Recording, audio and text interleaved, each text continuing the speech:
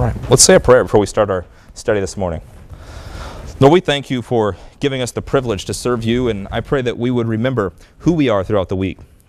Not just fathers and workers and brothers and sisters, but your ambassadors. And we are given the task to communicate your truth, your gospel to people who don't know it.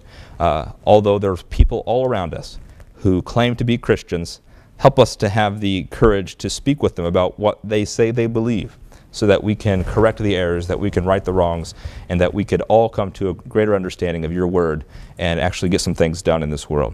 So we thank you for the opportunity to do that this morning and equip each other as we study your word. Amen.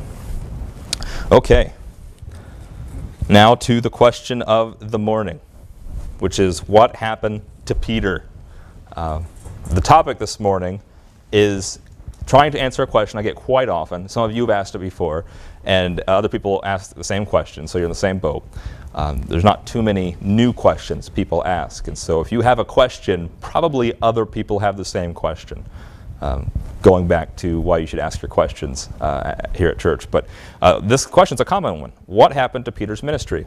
It's only a question that people ask when they start to learn the Bible rightly divided. They start to learn that Peter and Paul taught different messages and that there was different ministries from the Lord given to them.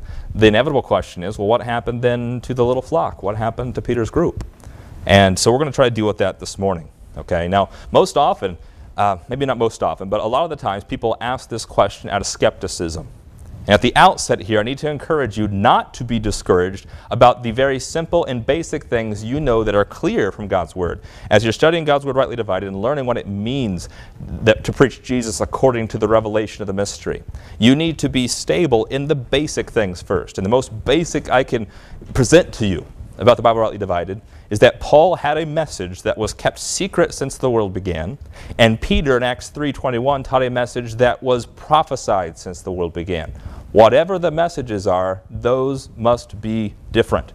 And so then you go to step 2, and what is the message and how are they different? But that's the first point, okay, of the beginning of mid-Acts right division, is that Paul was given something that nobody else before him knew. And when you're on that trail and figuring out what that is, and you start to flesh that out, and that it's the preaching of the cross, and it's the mystery of Christ, and the church, the one body, you start to see that all of our instructions for the church are found in Paul's epistles. And the clearest gospel in the Bible is found in Paul's epistles. And that's significant. That's important. And so we take that pattern. But a lot of times people ask this question in order to discredit even the simple things that we just stated there. And they say, well, mid-Acts can't be true because what happened to the little flock? Or what about 2 Corinthians 3 verse 6? Well, the response is always, look, there's questions that we need to study, there's questions that we need to answer, but that does not mean that Paul didn't have something different than Peter. Okay, and so we need to, again, understand the basic questions from questions that we may all have. Brother Stam and mid-Acts dispensationalists of the past, who maybe did not call themselves mid-Acts dispensationalists. As an example, I may present Robert Anderson, who 100 years ago wrote books, who you read his books, and it sounds like he's saying the same thing I'm saying today.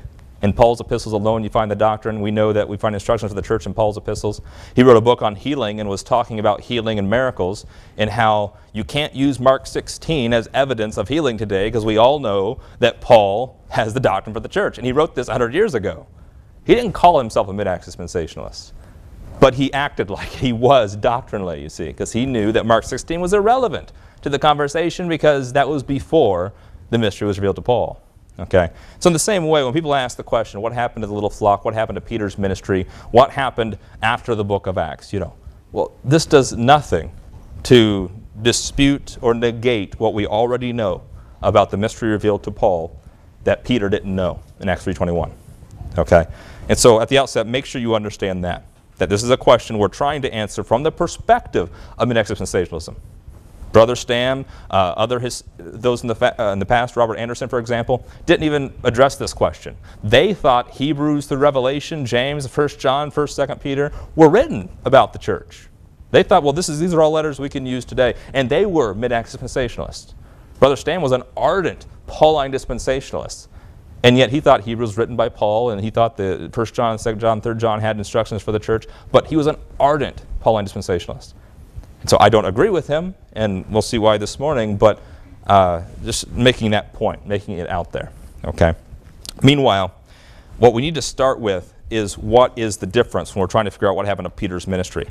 Some people ask the question, what happened to Peter? And they have these assumptions that perhaps Peter just stopped doing things altogether. Did he just quit? Well, that's not exactly right. Did he join up with Paul? So that now Peter said, oh, Paul, you got this message, so now I'm going to teach the same thing. And did Peter and Paul teach the same thing after that? Right? What happened to Peter's little flock? Did they become part of the body of Christ? These are questions people have. Right?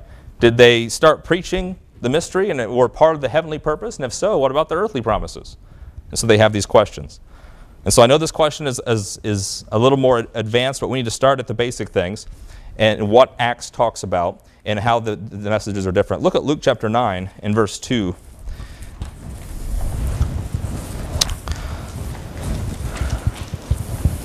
Peter and Paul had different messages they were preaching.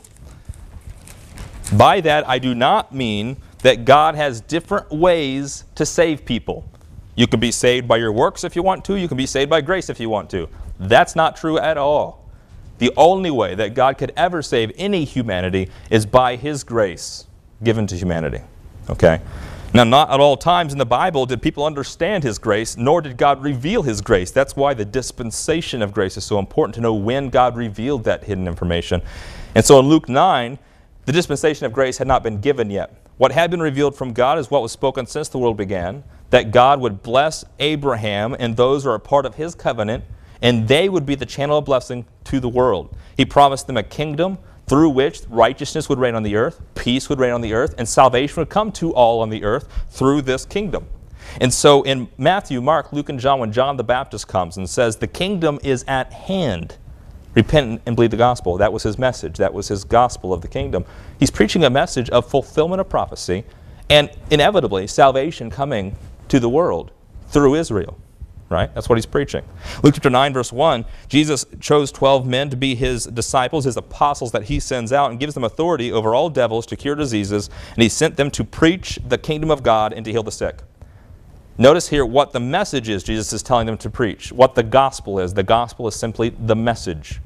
Okay? What God offers humanity, what God is trying to communicate. And what they're doing is healing people and preaching the coming of the kingdom God had promised, the earthly kingdom.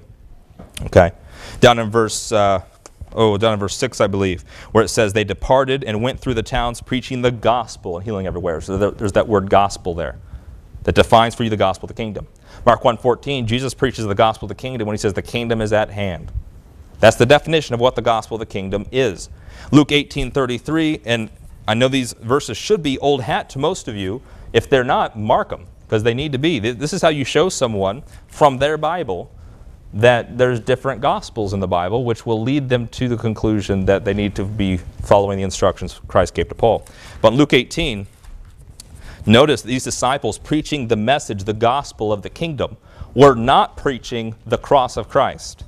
Because number one, the cross hasn't happened yet.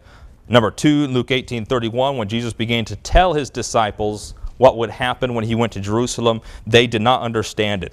He says in verse 31, as we go to Jerusalem, all things that are written by the prophets concerning the Son of Man shall be accomplished. He shall be delivered to the Gentiles, mocked, spitefully entreated, and spitted on, and they shall scourge Him and put Him to death. The third day He shall rise again. Verse 34 is the key verse, that they understood not these things. And this saying was hid from them, neither knew they the things which were spoken. They preached the gospel 9 chapters earlier. They don't know the gospel you trusted for your salvation. They don't know the gospel of the cross. Okay, the gospel of the kingdom is not the preaching of the cross. 1 Corinthians 15, 1 through 4, Paul says in 1 Corinthians 15 that the gospel I preached unto you is that Christ died for your sins according to the Scriptures. He rose again according to the Scriptures. So you know this fundamental gospel difference. Look at Galatians chapter 2, verse 9. There's another message that Peter was preaching that was part of this kingdom message that had to do with the circumcision. I already mentioned to you that God's purpose up to this time, up to Acts, was to bring this kingdom and to bless His people Israel and thus bless the world through them. God's people were identified through their covenants. Okay? And the earliest covenant given to them was the covenant of circumcision. And so this made a separation physically and spiritually between God's people and the other nations. In Galatians chapter 2, verse 9, we see when Paul was in his ministry, he went to Peter because there was some contention, some differences, to resolve the differences. We'll get to that in a moment. But notice here there are two gospels in this verse. Galatians 2, verse 9. And it says, or verse 7 rather, contrariwise, when they saw that the gospel of the uncircumcision was committed unto me, as the gospel of the circumcision was unto Peter.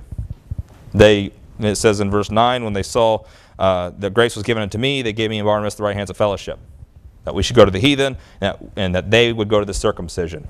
Okay, but the point is that there's two gospels. There's a gospel Peter's preaching to the circumcision.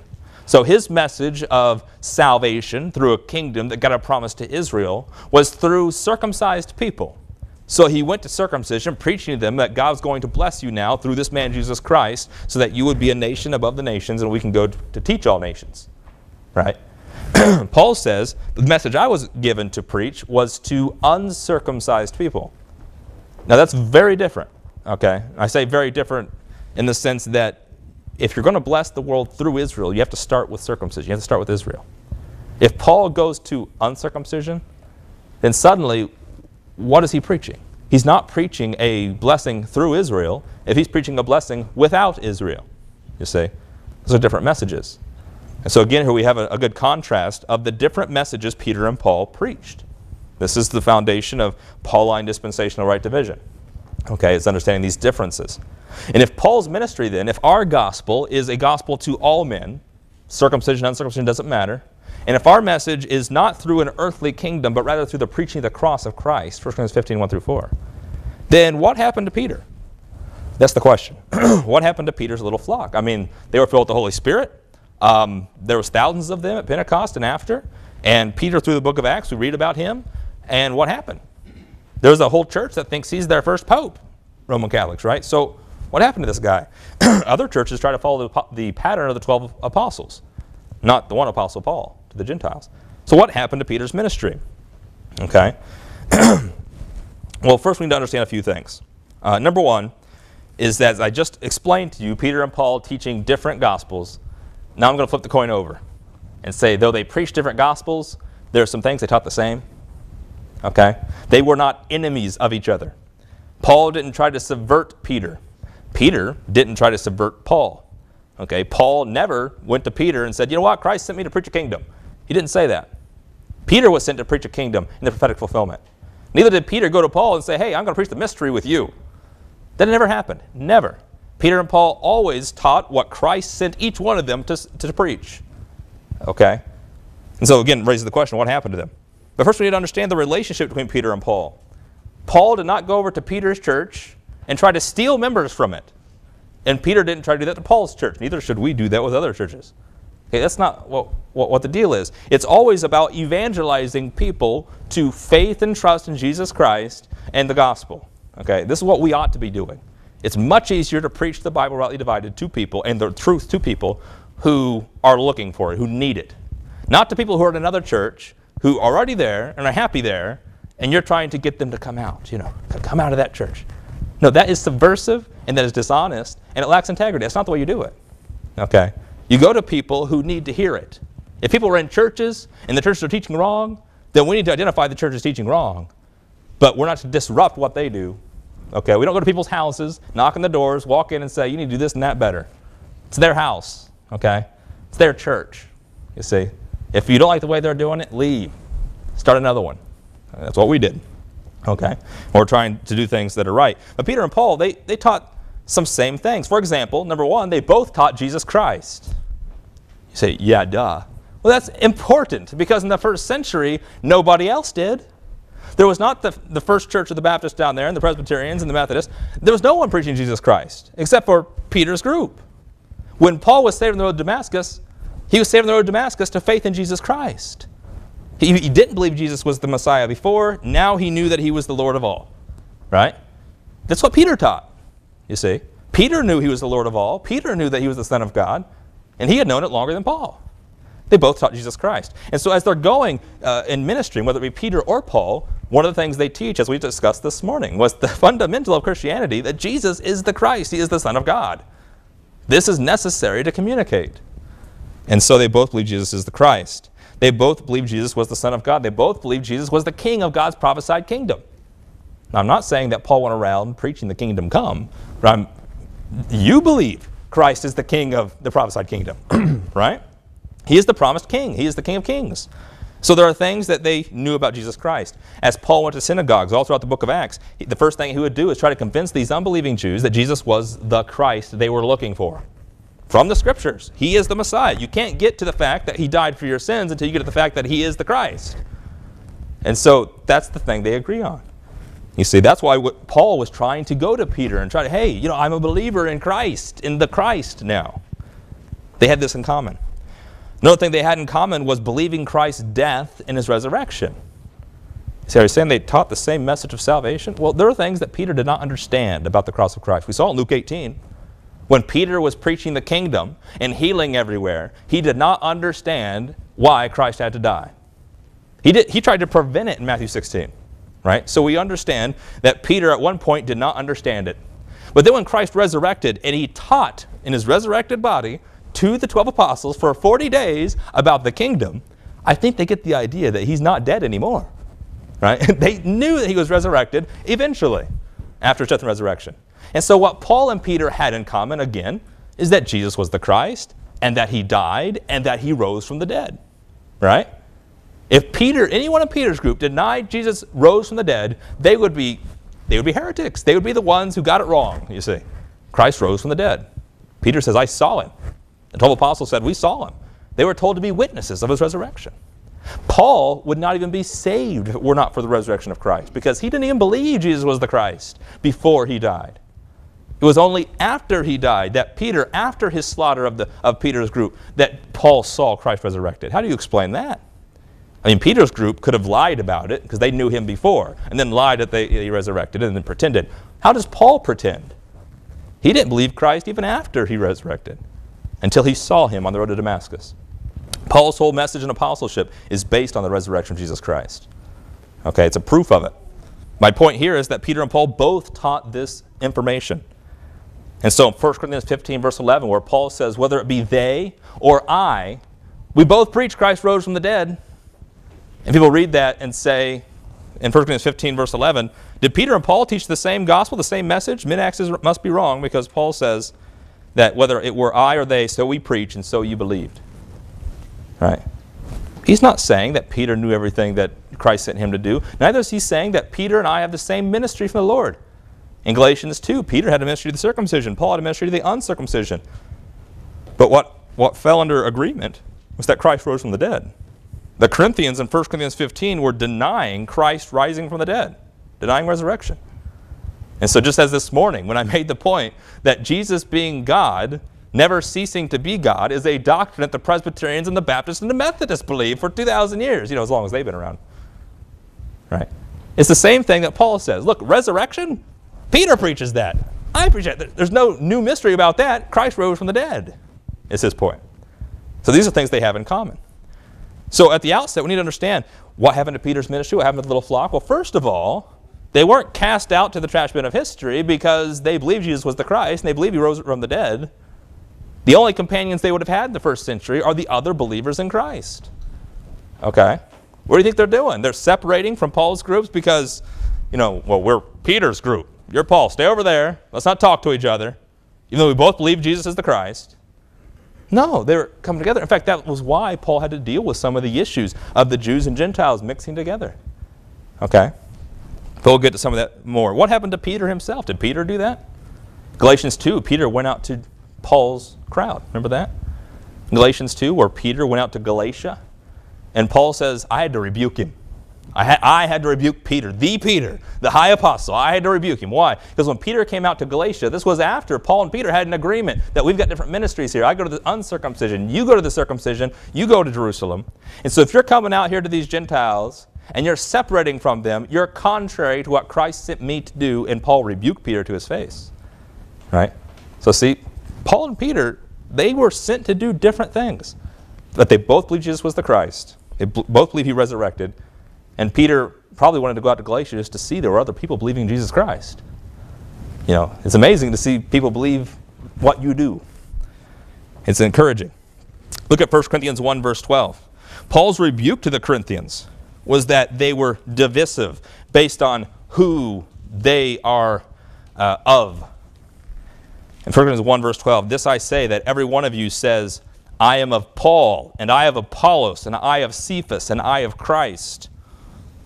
There were divisions in Corinth based on people apparently who said, I was baptized by Peter.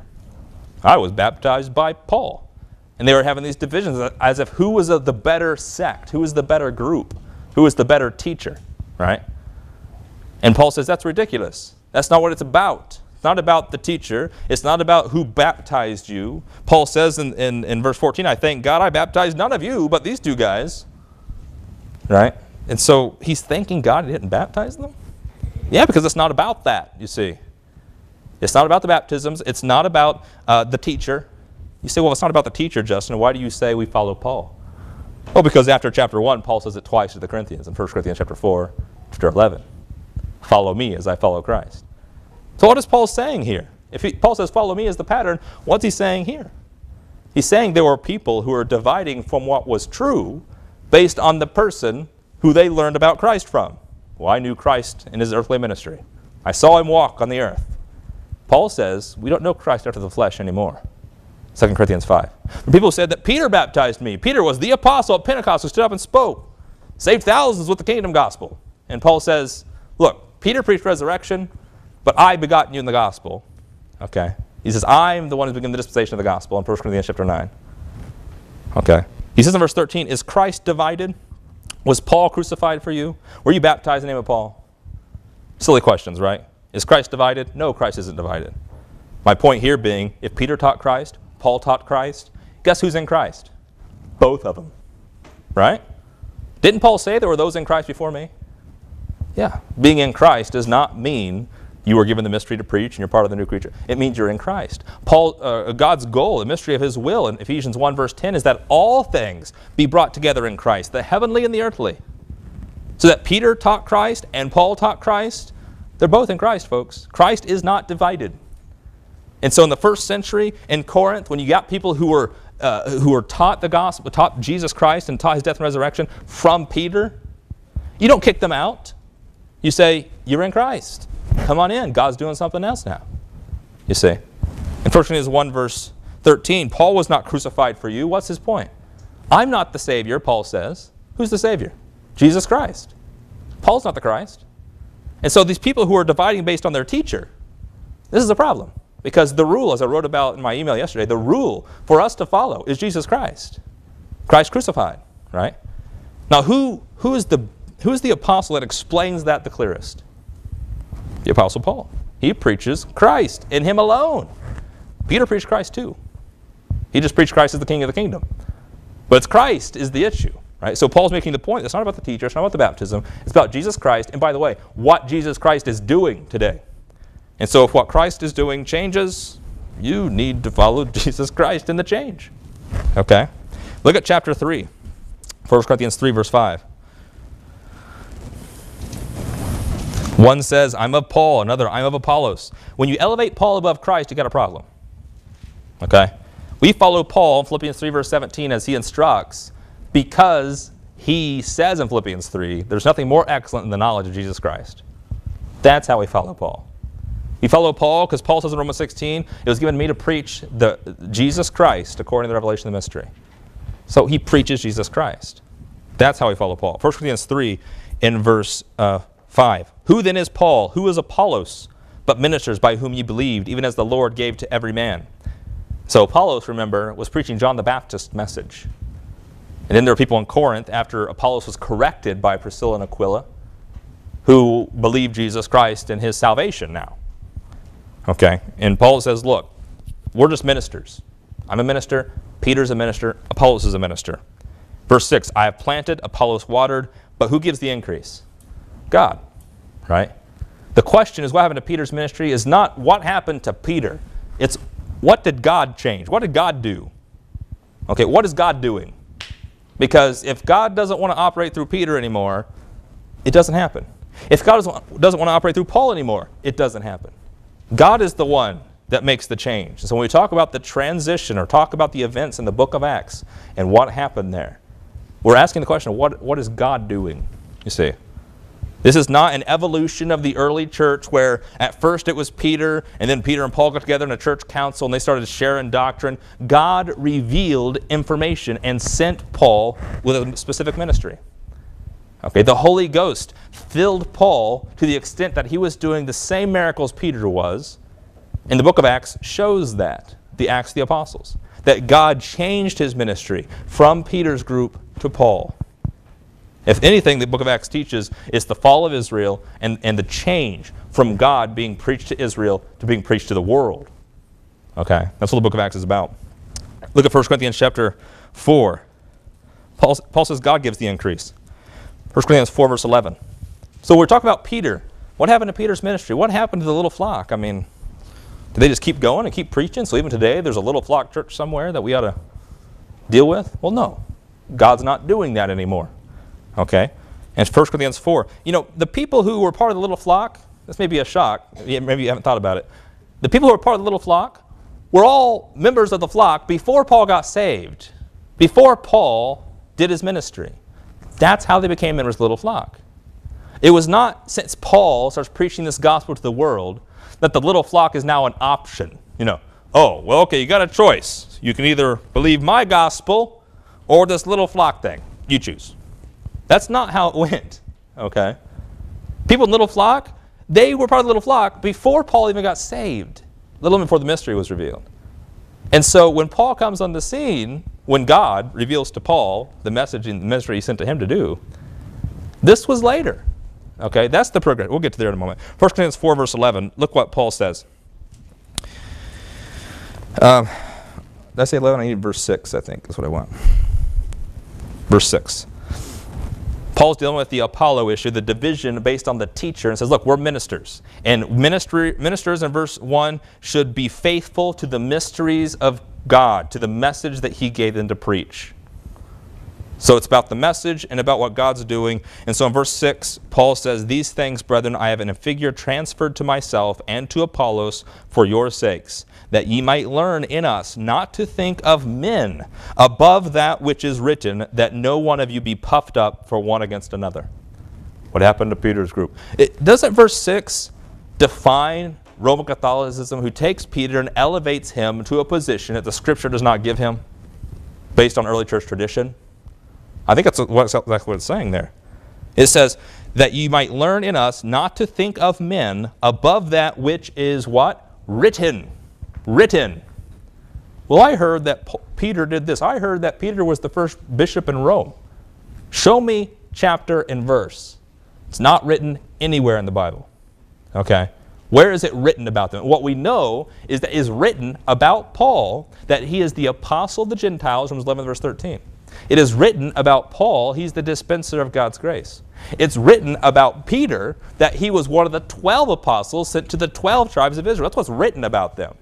You see, so we can make judgments. It's not about the men. The men don't matter. It's the message that God's communicating through these men, and it's written what these messages are and what God's doing. That's what's important.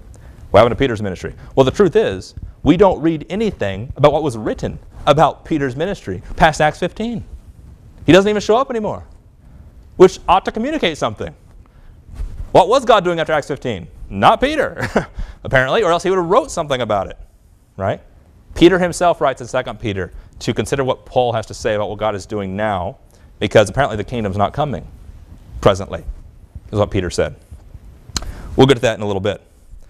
So all this is to say is make the point that Peter and Paul had different ministries, different messages, but they had things in common about Jesus Christ and the believing his resurrection. Okay? They were both on board with believing Jesus Christ came to fulfill all things and to bring salvation to the world. Peter was given the task to preach it through Israel, which eventually stopped, and Paul was given the task to preach it without Israel, which is still going on today. Okay? Both of them preached Jesus Christ. Both of them preached resurrection. I alluded to in a moment there another difference in Peter and Paul's ministry and how they were not intruding on each other's territory and giving people the option. Do you want salvation item A or salvation item B? You know, that's not what was going on. Because first of all, God set it up that way. You read how Peter and Paul were sent to minister. Jesus Christ told Peter to stay in Jerusalem, didn't he? Until you be filled with the Holy Ghost. And where did the Holy Ghost fill them? In Jerusalem, at Pentecost. And where did they minister? In Jerusalem. They didn't leave. Now, Peter wasn't from Jerusalem, but he ministered in Jerusalem because Jesus Christ told him to minister there. Or did Paul minister to Jerusalem? Did Christ send Paul to Jerusalem? Not a day in his life. In fact, Christ is found in the book of Acts telling Paul to get out of Jerusalem. Right? You never see Christ tell that to Peter. So the point here I'm trying to make is that Paul and Peter ministered in different locations at different times. And that's so important. It's not as if God sent an angel from heaven and said, now follow Paul. It wasn't that. He sent Peter to preach to the circumcision, the kingdom gospel, through which the world will be blessed through Israel, in Israel's capital city where the temple's at in Jerusalem. So he starts there. In Acts 9, after Israel rejects Peter's message, he saves the persecutor of this group, okay, and saves him by his grace and sends him to the Gentiles to preach. The Gentiles had not been given any message prior to Paul. You see, it was not as if Paul was going around now and correcting everybody. Oh, you'd heard Peter teach this, now I'm preaching something different. Now, what confuses people, I think, is because we do that all the time. We, today in 2015, right? We talk about churches who preach a kingdom gospel and how they're wrong to do so. We correct them with the Mid-Acts Right division, how Paul's message and instructions are. Okay? That's not what Paul was doing in the first century. Okay? Paul was not battling, Peter's group in the sense that he was not saying, you guys are wrong, you need to change to what I'm doing. Paul actually evangelized people. He actually went to people who didn't know the gospel, presented the gospel of Jesus Christ to them, and they were saved.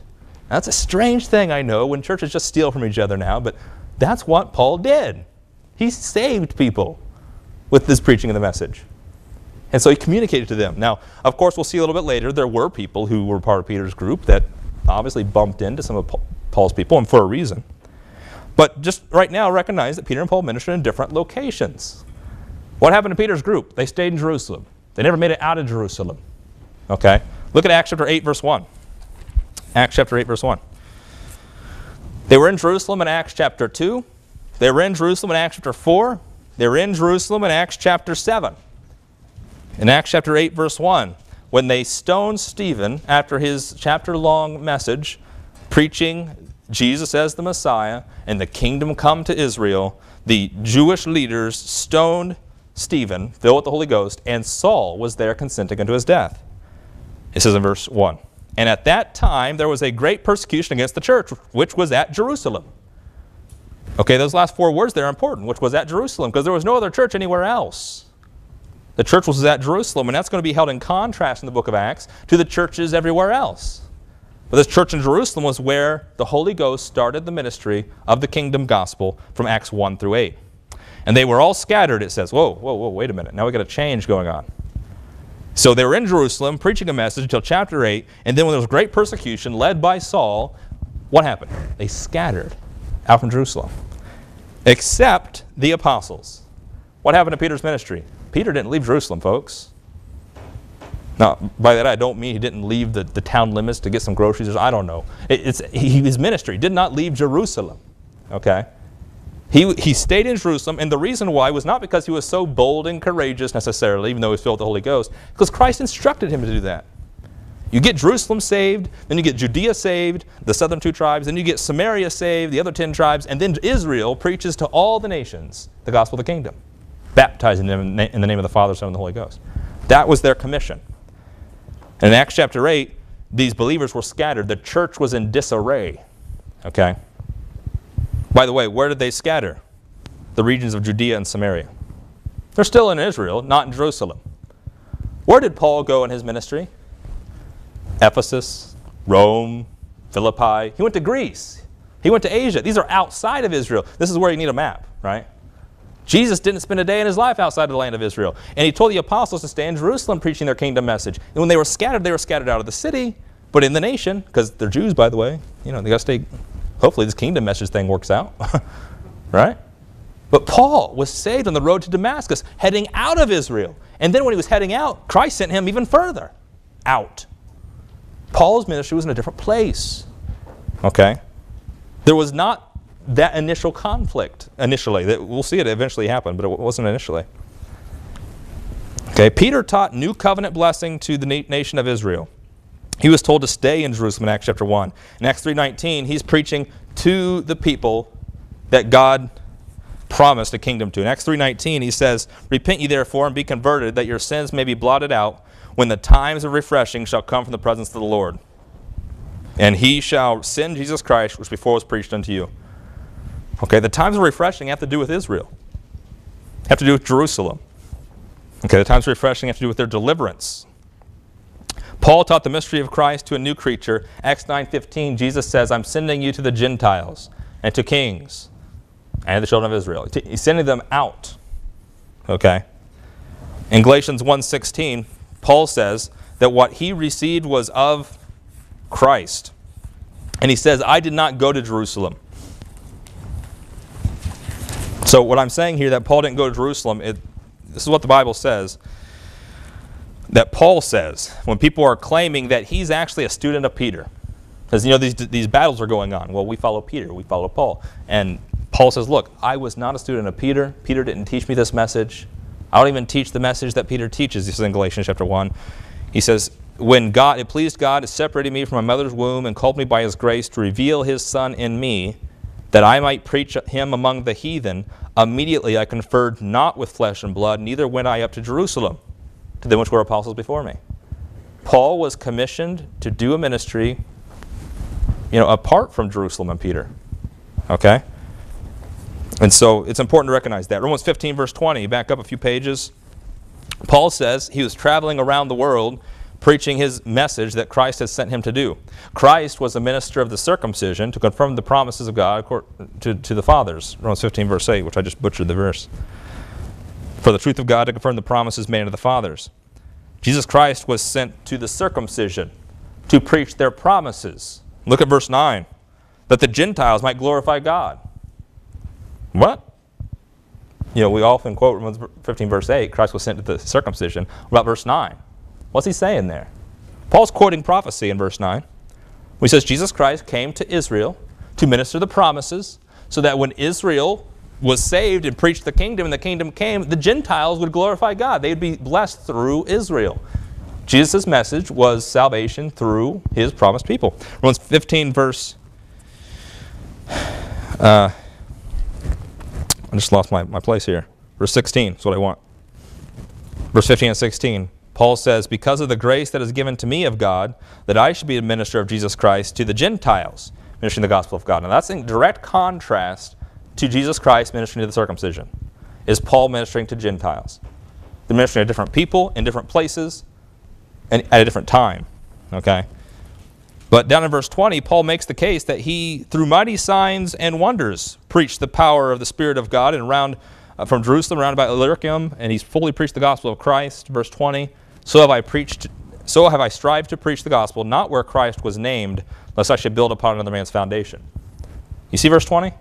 Paul says, I did not preach where Christ was named. Well, where was Christ named? Where was the only place in the world that Christ was named already? Jerusalem, Israel, the city where Peter was at preaching Jesus Christ's name.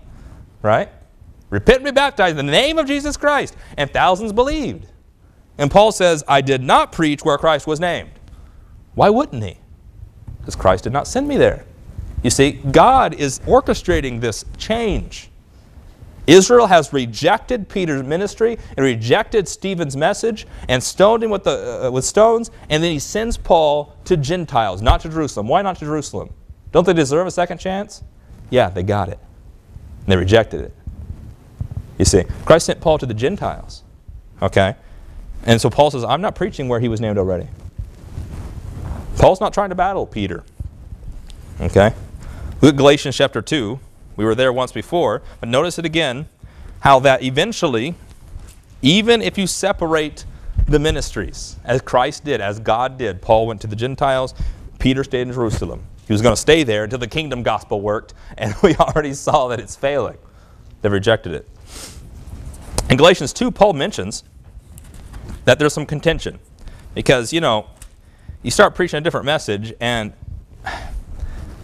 hopefully the idea is that as you understand the Bible rightly divided, and you start being conversant with people in your circles, that doctrines start bumping into each other, And I hope they talk about these doctrines in the Baptist churches and the Presbyterian churches and the Methodist churches and the non-denominational churches. I hope they talk about these issues because they hear them from people who go to their church, who hear them from you. I hope that happens. I hope there's a conversation going on about what the clear gospel is, because that would be great. That'd be good ministry.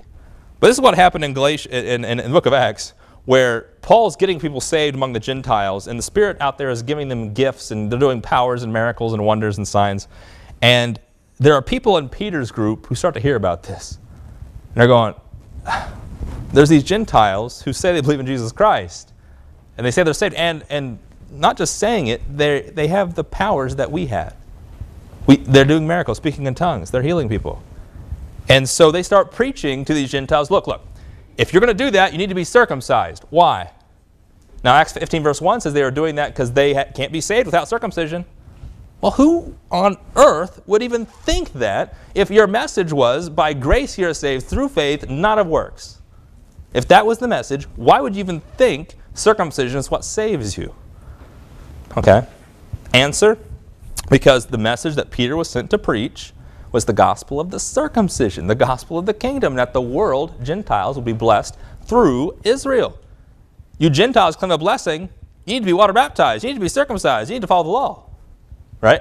They're trying to do their kingdom ministry. And Paul says, red flag, yellow flag, whatever color it is, throwing a flag. Right? He says, you can't be teaching that to my people. And he goes in Acts 15 verse 2, he takes Titus and some of these Gentiles back to Jerusalem. Okay?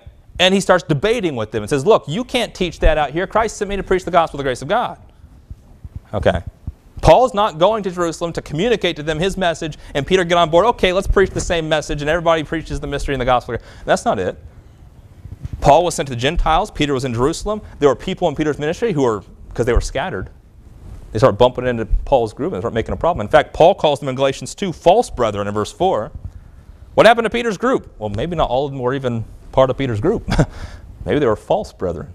James talks about that. 1 John talks about that. Galatians 2 verse 4 says, because of false brethren, unawares, brought in, who came in to privily spy out our liberty, which we have in Christ Jesus, that they might bring us to bondage. I gave no place, he says in verse 5, no, not for an hour, that the truth of the gospel might continue with you Galatians. Paul went and disputed with them in Acts 15. Argued with them, defending what Christ had given him to preach. What happened to Peter's group?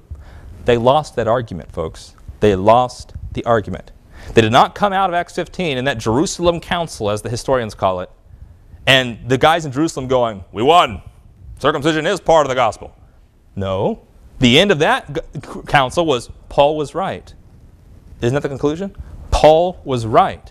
Apparently, you can be saved without circumcision and without speaking in tongues and without the works of the law. That was their conclusion. Where did they learn such a thing?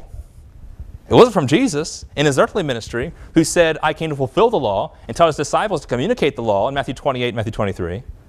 It was from the message Christ sent Paul to preach. What happened to Peter's group? They lost Jerusalem council. In fact, in Acts 15 is the last time you hear Peter speak. Okay? Look at Acts 15. Let's turn there. The last time that Peter speaks in the book of Acts is Acts 15. When at the Jerusalem council and Paul's making the case that salvation can go to Gentiles without you Israelites, without you Jerusalem people, without the circumcision. Paul says, or Peter says, he's right. Acts 15 in, lost my place again. Is it 7? No, that's not right at all. Am I in the wrong chapter? I am in the wrong chapter. Acts 15 verse 11. Thank you. Peter stands up and says in verse 8 that God, which knows the hearts, bear them witness.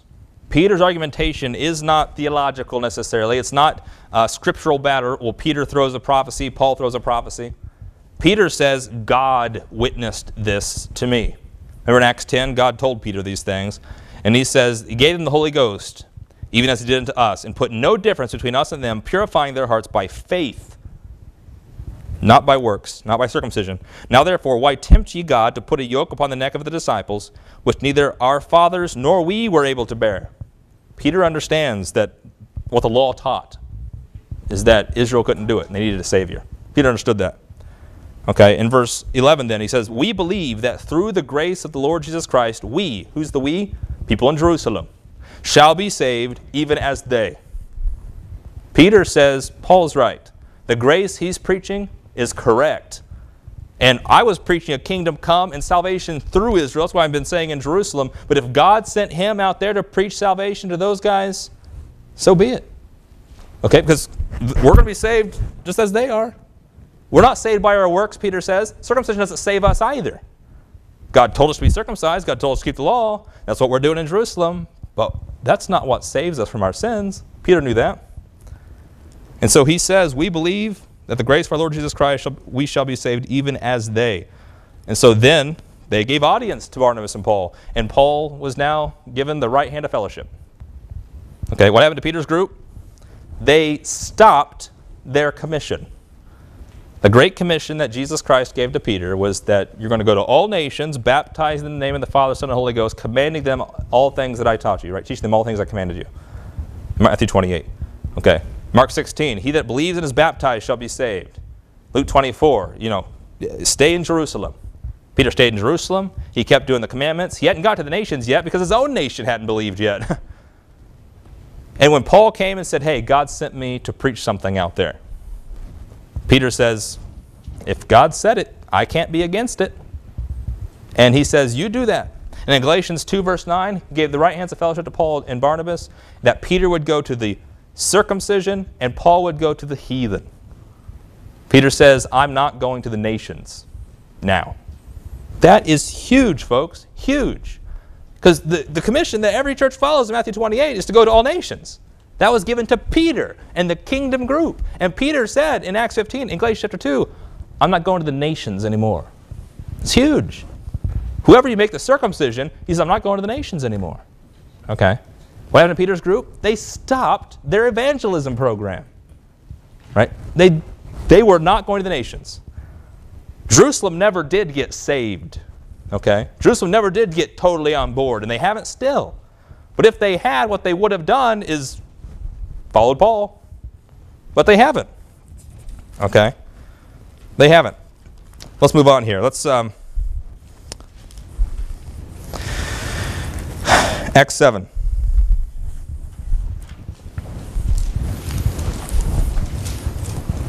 Acts chapter 7 in verse 51.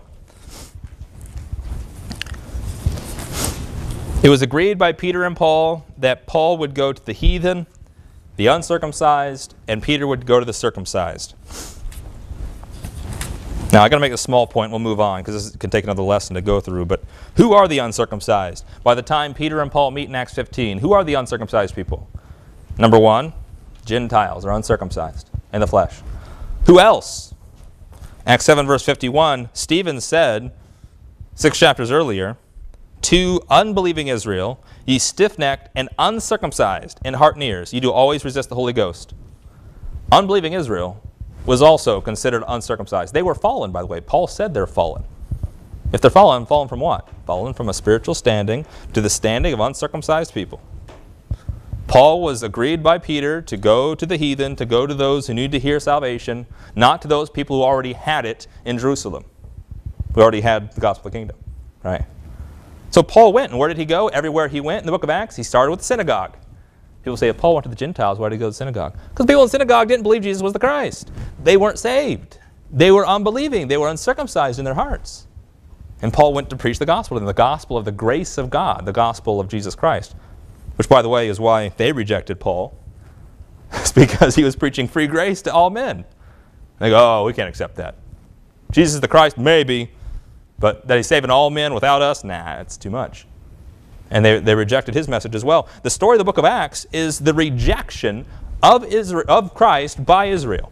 That's what the book of Acts is about. It's the Acts of the Apostles that by the power of the Holy Spirit in all of the apostles, whether it be the 12 apostles or the one apostle Paul, the early church, to witnessing to Israel, they rejected that testimony. That's what the book of Acts is about.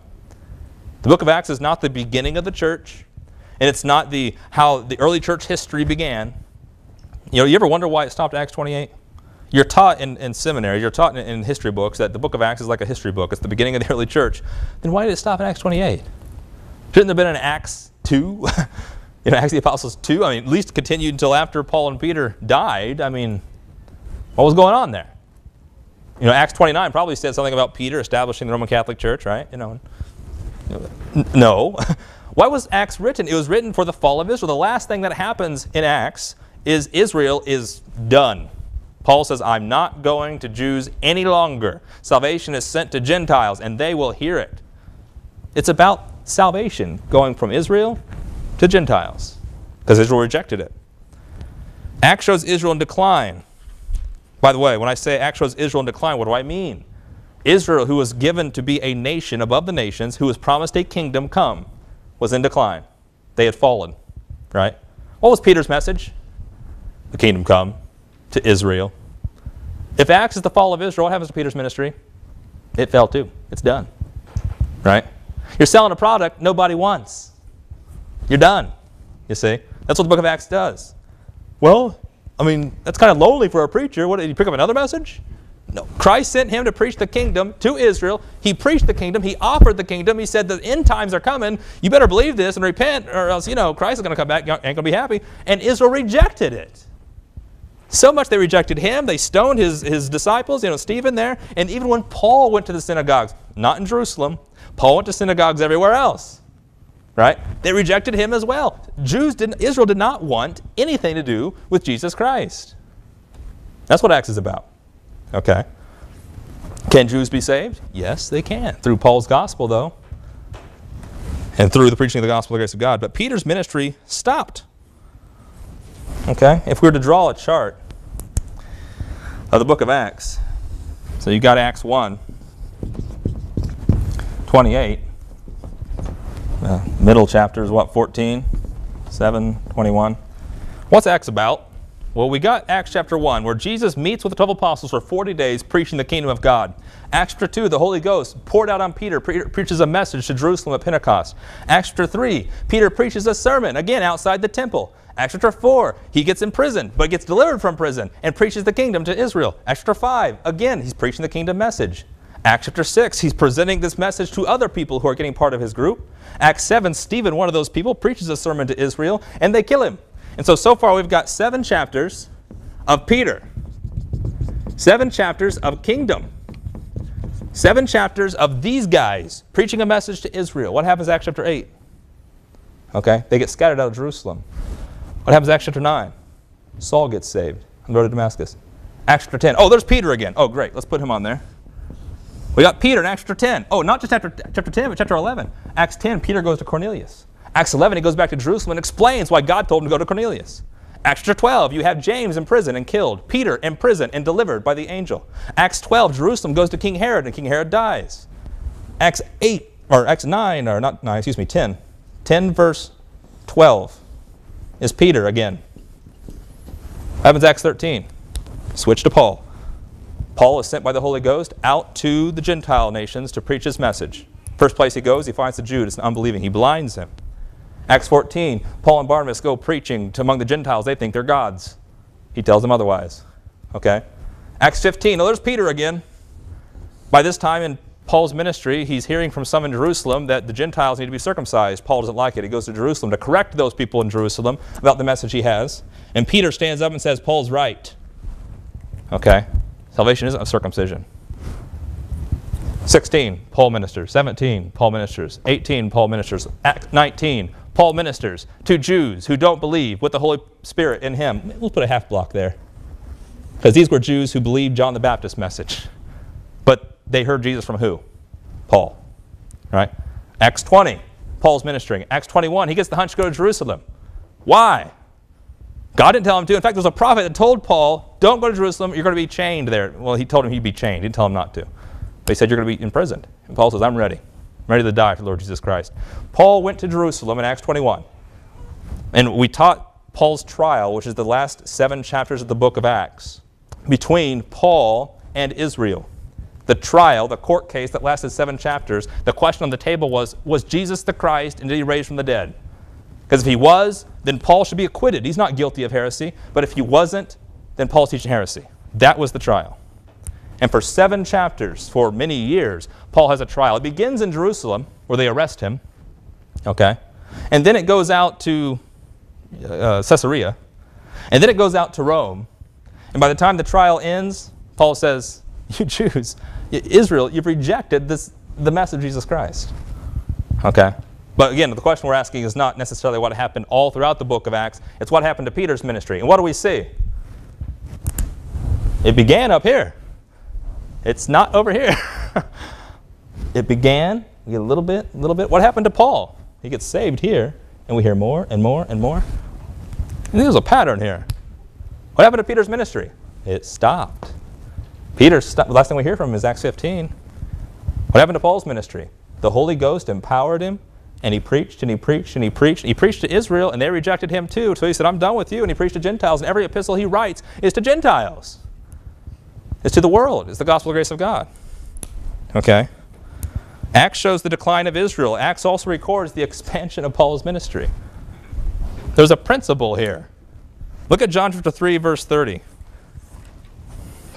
We've dealt with this before, this doctrine or this teaching of transition in the Bible. And in some places, you go centuries without anything changing from what God is doing. In the Old Testament, you see that. There's centuries where you're living under the law, you know. But suddenly, in Matthew, Mark, Luke, and John, things start happening rapidly. And John the Baptist starts preaching the kingdom. So we're back beyond Acts over here in the book of John. John the Baptist preaches this kingdom come. And people start to believe him. Okay? He preaches a Messiah come after him. When the Messiah does come and starts preaching his own message of the kingdom, people start following the Messiah. And John's disciples get a little jealous, and they say, John, they are following that guy. John says, yeah, that's the Messiah. And the principle he has is John 3, verse 30, is that he, Christ, must increase, but I must decrease. Very simple statement, I think profound, though, because what John is saying is, look, my ministry doesn't matter. It's about preaching Christ, the Messiah, and he's Christ, the Messiah. He came after me, as Malachi 3 said, and so they should follow him, right? I'm going to decrease. John the Baptist gets his head cut off. That puts an end to his ministry pretty quick, right? Peter didn't get his head cut off. But what happens in the book of Acts? Peter's given a message. He's at Pentecost. He stands up. He's preaching. He's building the church in Jerusalem. He's in Acts 10, Acts 11, Acts 12, right? And what happens? Well, God changes what he's doing. God appears to Paul right here. God calls Paul out right here in Acts 13. God starts working miracles through Paul. God changes what he's doing. Christ sent Paul with the message. And Peter, when he hears this message from Paul, says, Christ sent you with a message. I must decrease. You, as Christ sent you, need to increase. That's why he told him, go to the nations. You go to the heathen. That's a pretty big piece of ground to give up, you know. The world. But Peter said, you go to the heathen. Peter recognizes Christ sent Paul. Paul after him, by the way. Peter was saved first, or Peter knew Christ before Paul. But Peter recognized it's about Christ. And if Christ wants to change what he's doing, if the Holy Ghost changes what he's doing, then I'm with it. Okay? Peter preached Israel's kingdom come and Israel's restoration of the kingdom. And we've already covered the Acts here, that by the end of the book, Acts 28, Paul says the kingdom's not coming anymore. If there's one thing we learn in Acts 28, it's that they've rejected their kingdom. Okay? If they've rejected their kingdom, they've rejected Peter's kingdom message. Right? Okay? It's not coming. Now, salvation continues. And so from Acts 28 on, we hear about salvation. But how does this salvation come? Does it come through a kingdom, through Israel, through Peter? No. It would come through whom Christ sent to preach it. The cross. Grace. Okay? In Acts 12, James, one of the 12 apostles, dies. This is a problem for your message when your messengers are dying. Okay? The 12 apostles were filled with the Holy Ghost. They were promised the kingdom come. Shouldn't he have raised from the dead or something? Couldn't Peter raise him from the dead? But he died and he stayed dead. What happened? Peter was thrown in prison. And in 2 Peter chapter 1, verse 14, the verse is on the top of your outline. Peter, when he writes his final epistle, he's anticipating death. Peter is not saying, you know, this kingdom's going to come any day now because I'm getting old. You know, Christ promised. Right? He believed Christ in what he said. But you know, Christ also told Paul or Peter he was going to die. Remember that in John 21? And then Peter says, what about John? What about that guy? Jesus says, no, you don't worry about that guy. He says, you're going to die for me. Peter didn't die here. He didn't die here. He didn't die here. But in 2 Peter 1, verse 14, Peter says, knowing shortly I must put off this my tabernacle, even as our Lord Jesus Christ has showed me. What happened to Peter's ministry? He died. Peter's little flock died. Okay? They did not continue to go into the kingdom. The kingdom did not come. Okay? Israel rejected the kingdom. And when they rejected the kingdom, which was the only way known to that point of how anyone can be saved, Christ revealed salvation clearly to all men through the preaching of the cross of the Apostle Paul. See, so salvation never stopped. It was how it came that stopped. The message that was preached to bring it changed from Peter to Paul. Look at 2 Peter chapter 1. Read 2 Peter. Read what Peter is saying in 2 Peter, because 2 Peter is written after Paul was saved. And he mentions Paul in 2 Peter 3. He mentions Paul to explain what's happening now, because Peter was preaching last days, folks. Peter was preaching like some foolishly charismatics preach today about last days happening. I read the other day that there's some teacher out there now regurgitating some old teaching, which was that we've passed the fifth seal in Revelation. It happened. You just didn't see it. But the fifth seal is actually Saddam Hussein over there when he burnt the oil fields and the smoke. Remember in the 1990s? Some of you weren't even born in the 1990s. Over there in the Persian Gulf where he burnt the oil fields and there's black smoke in the air. And then there were the helicopters that America sent over to fight this Persian Gulf War. So in Revelation 9 it talks about this fifth seal where the pit of hell is opened up and these locusts come out. And the sky is dark for 5 months. Well, guess how long he burnt those oil fields over there? 5 months. And guess who the angel of the pit was called in Revelation 9? Abaddon, Apollyon. You read Left Behind series? Good. Apollyon translates in the Persian to Saddam, destroyer. It's black and white, folks. Revelation 9, the fifth seal is Saddam Hussein, the Persian Gulf. Question. Wasn't that like 20 years ago?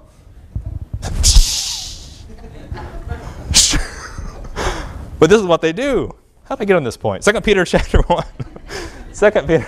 It's fun to talk about that stuff, isn't it? Distracts you from what's right. 2 Peter writes this epistle, and it's decades after his preaching in Acts 2. He says the sun's going to turn dark, the moon's going to turn to blood. He's preaching prophetic signs. And it's decades after he preached that message. And the people who were following Peter going, hey, Pete, just checking up on you. We're not in the kingdom. Are you in the kingdom? How's it going? And Peter's writing 2 Peter saying, let's look at verse 13. I don't want to paraphrase. I'd make a horrible Bible translator, apparently. Verse 12. Nope, I went back in verse 10. He says, rather, brethren, give diligence to make your calling and election sure. Peter says, don't give up, folks. You believe Jesus Christ. You believed he resurrected. You know who he is. He says, I did not fairy tales. I saw him resurrected. And better than that, you have prophecy that proves he was the Christ. 2 Peter 1 says.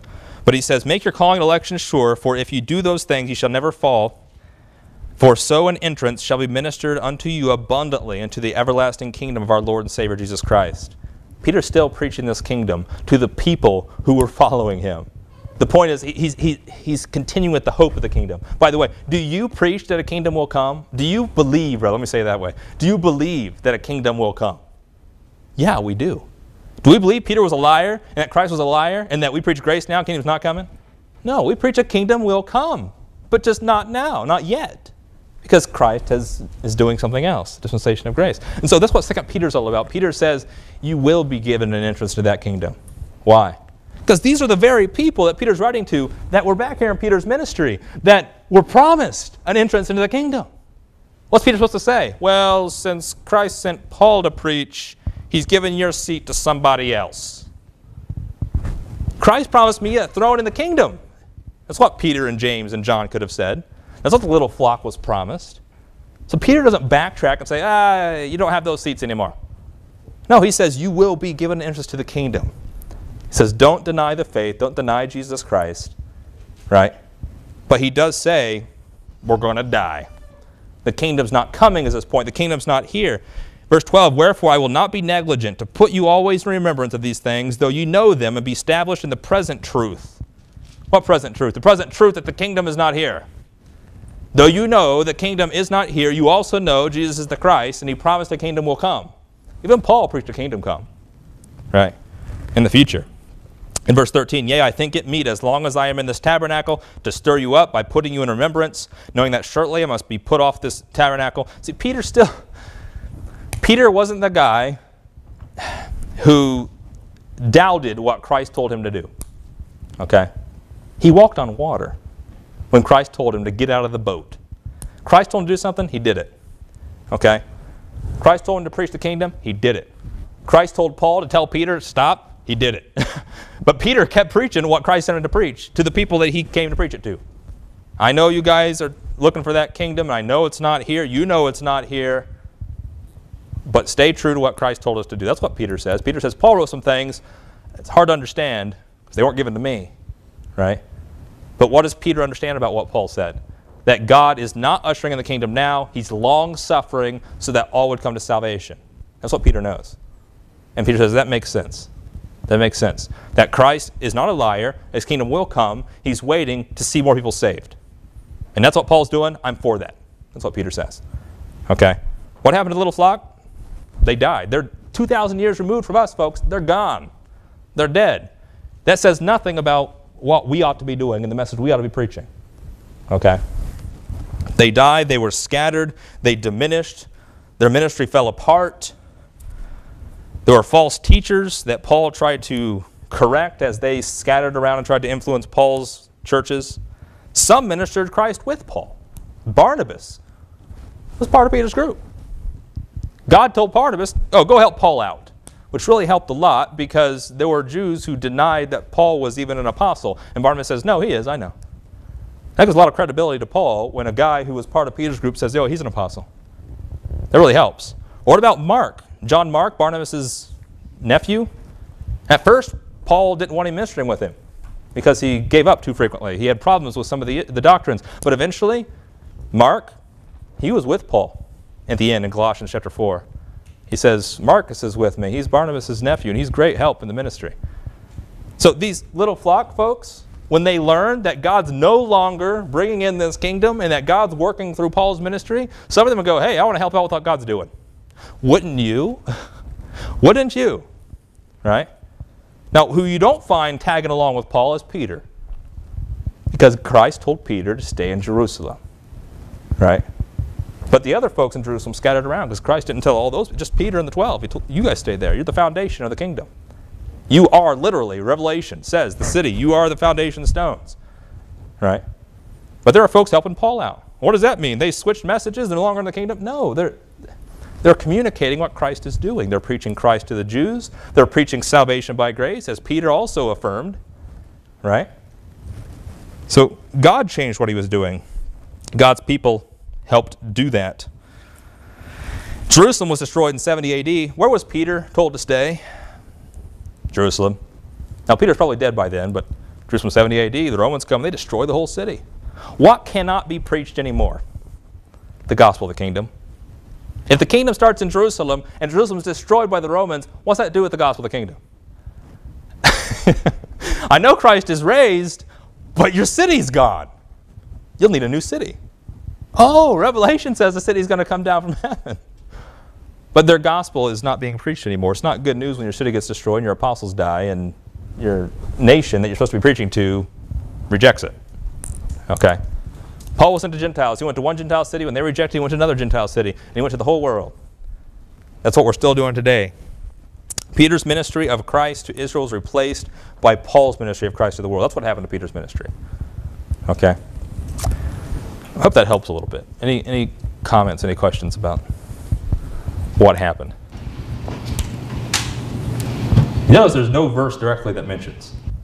And that's, of course, what Paul says. You know, if it were written about them, then that would really give attention to what God was doing through them. And the fact that we don't have the continuing of their ministry, and we do have Paul, who completed God's word with his ministry of the grace of God, should mean something, that God moved along in his progressive revelation. Any questions? Okay, let's say a prayer. Lord, we thank you for your word once again, that even when we come to it with questions such as these, we do find answers as we see the transition that you made, that you performed between Peter and Paul to preach yourself to the world according to the mystery. We thank you for that, without which we wouldn't be saved. And we thank you also for your faithfulness to do what you promise, and that eventually Peter will be seen again in that kingdom, and your kingdom will come to the earth. And so as we're given the task to be your ambassadors before you do that work, that we would be faithful to the mysteries you've given us. Thank you for the folks here this morning and their encouragement and their participation in doing your ministry. Amen. Thank you, folks.